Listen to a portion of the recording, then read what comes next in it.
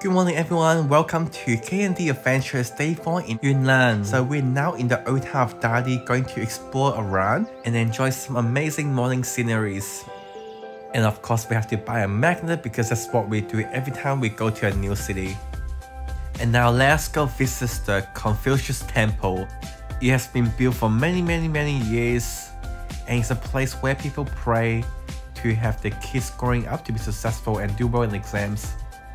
And we keep wandering around and check out more places until we are now at the Hua building.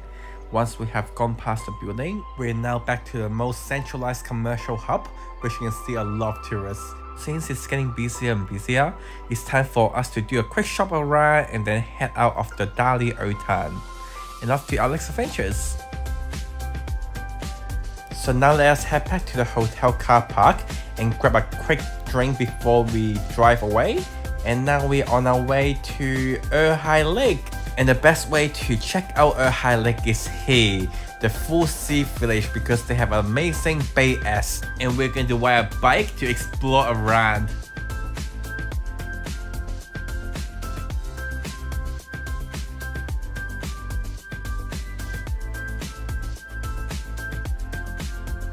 Such an amazing view, and of course when we saw those flower balloons, Doris had to stop by and buy one. And off we go, we keep riding and riding until we got hungry, so we walk into a restaurant to ready to eat some lunch.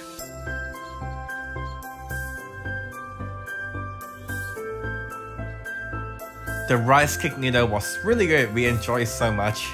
And now it's time for more riding around the amazing Bay S in Erhai.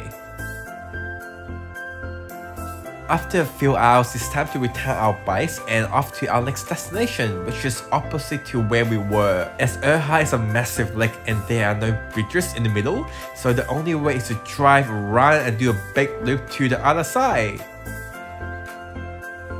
After a long drive and some amazing sceneries, here we are at Xiaoputuo, and this is also where we're staying tonight. So let's cross the road, and here we are at our motel tonight, Shenshu. You should never judge a book by its cover. I mean, it may look shocking from the outside, but once we have checked in, let me show you the inside of our motel room. So let's head all the way up and show you room 932, a very spacious bathroom, a massive bed, even a tub, nice TV, and an amazing view. So after taking a nice break, it's time for us to head back out to the main town and enjoy a nice dinner.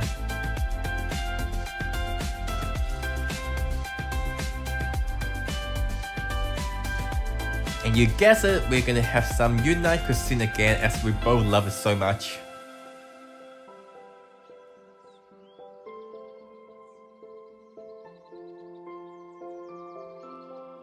Dinner was so good. Thank you for watching everyone. We will see you all real soon for our next adventure in Dali.